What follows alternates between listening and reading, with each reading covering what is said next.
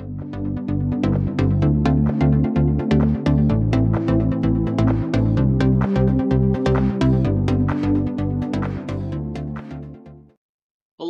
and welcome to After the Coffee.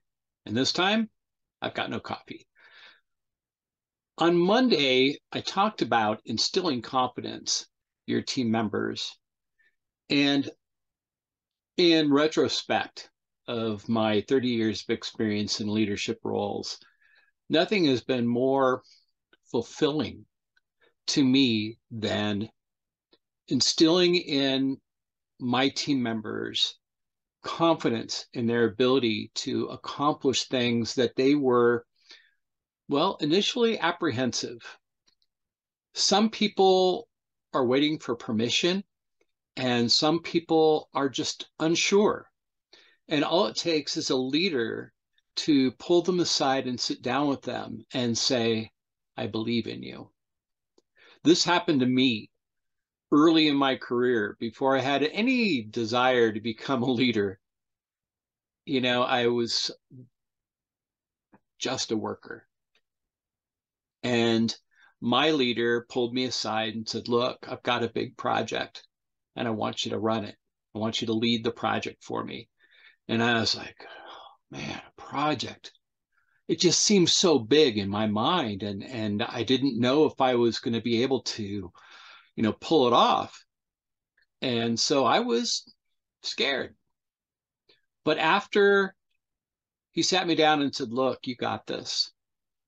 You do. You've done this and this and this, and you do it well. I really think that you can pull this off. Now, look, if you run into any problems or you have concerns, my door is open.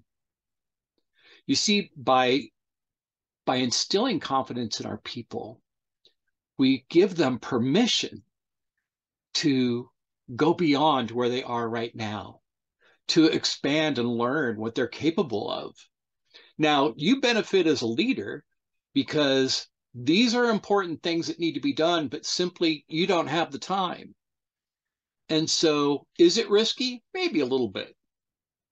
As long as you keep communication lines open with the individuals on your team, I don't think it's as big of a risk. It's a stretch, and we need to stretch because if we don't stretch, we don't grow. And if they don't stretch, they don't grow. So this is why it's so important as a leader to instill confidence in your people and acknowledge when they do something well and say, hey, look, I've got something else that I want you to do. And it may be out of your comfort zone. But see, the thing is if we stay within our comfort zone, we don't experience growth. And if we allow people to move outside their comfort zone, they discover new skills that they enjoy. They may not have even known that they had. We grow them, stretch their brain muscle, and there are other skills, right? Because like me as a project manager, I needed to exercise my communication skills. I had to learn how to deal effectively with conflict and try to create an environment where conflict was not, butting heads. Like I've said before in the past, I created a conversation around it. And I learned a lot from those people who I had those conversations with, because either I had it wrong or there was a better way than the way that I had in my own head. But there was so much benefit for everyone when we instill confidence in people. It kind of brings that love back to work when you feel like you don't matter. And there's a lot of people out there right now in their jobs that feel like they don't matter. For you to instill in them confidence and get them to believe that they do matter, that they can make a difference, but they have to be provided that opportunity. Especially now with the new workforce that's coming in, many of them that I'm working with are timid, they're sensitive, they're fearful. And so we need to, give them an understanding that they can do this. They've got this, and they are not going it alone, that we will be behind them when they need us to bounce ideas off of, to help troubleshoot problems, that's what we're there for. But if we're not growing our people, then we're not growing our company. We're not growing our business. And we're not growing within our communities that we serve. So instilling confidence in employees is a perfect way to get them excited about what is possible and continually developing them, developing their skills, bringing them to the next level. And that's why it's so important that we take the time to instill confidence in our team members. And I know there are a handful of people there that, well, we have some concerns over. We're not sure that they're ready for, more responsibility or taking on something new. But we won't know until we try. And we won't grow until we try. We've got to take those risks, let them know, hey, look, if you run into anything, or let's talk.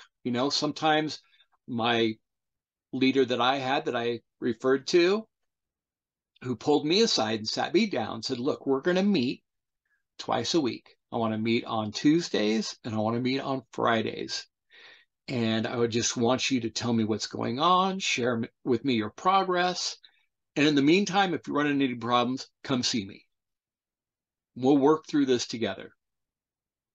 So that grew me incredibly. And I felt very honored to be able to take on this responsibility.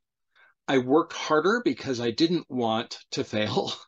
I wanted to make him proud that I could take on more and that I wanted to grow. I wanted to learn more. I was a sponge. I love to learn. I've always been a learner.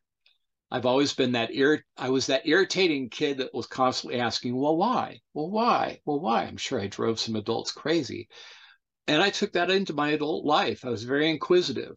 I had so many jobs from the time I was, I think it was 9, delivering papers, right? Newspapers. Boy, does that date me, because we don't have papers anymore. But and then I worked at a service station. I worked in the Boys and Girls Club. I had all these jobs. I had people saying, what haven't you done?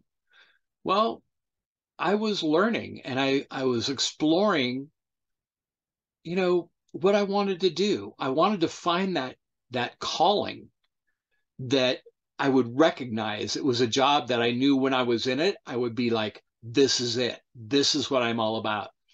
And when I worked for Steelcase North America and I had the opportunity to be involved in an employee involvement program and do lots of training, they put me through certifications. That was it. I was like, this is what I want to do. I want to learn so that I can teach others so that people can be successful. And it's extremely fulfilling, very fulfilling. So I want you to think about that. I know we're getting, the holiday weekend is upon us, and I hope you have a wonderful one. And then we've got that gap till New Year's, and that'll be time for you to think about 2023. And look, whether you're a formal leader, an informal leader, an emerging leader, or just a friend, these are things that you can do to deepen and enrich your relationships. And that's really what this is all about. At the end of the day, when you boil it all down, business is about relationships. Money is a result. Money is a result of building good relationships with people, creating trust, and creating excitement. Also, I just want you to know that next Monday, the day after the holiday weekend, I'm going to be talking about getting prepared for the new year, for 2023.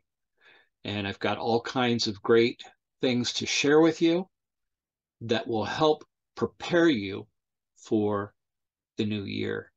And even though there are people out there with gloom and doom for 2023, I want you to know that this year is going to be what you want it to be, what you will make it to be.